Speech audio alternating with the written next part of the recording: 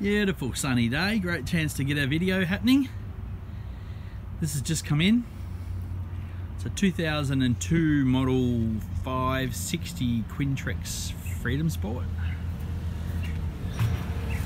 Nice neat little representation of what you'd expect for a 2002. A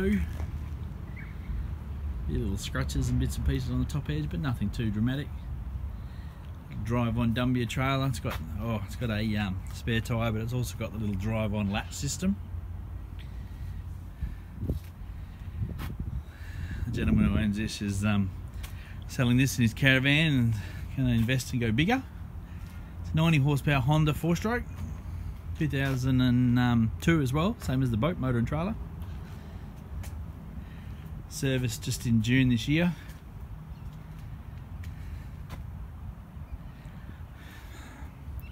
Typical, as I said, typical stuff. It's got this side's got a few little knocks and bits and pieces in it where it's banged a few jetties. He bought it from down Mandurah way, so obviously maybe someone used it around the canals a little bit. Got the windscreen's all neat. Ladder. It's got hydraulic steering, which is good. A bit of a bonus. Nice solid floor.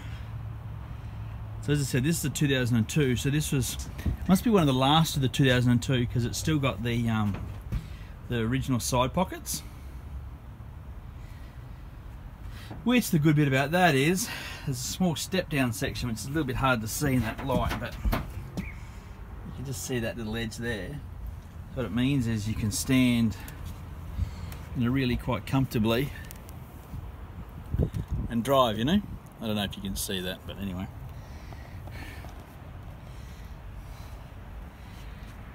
Bow cushions. It's got the bucket storage up under the front. The front backrests have all been changed. They're all, you know, neat and tidy. The cushions on the actual seat are original.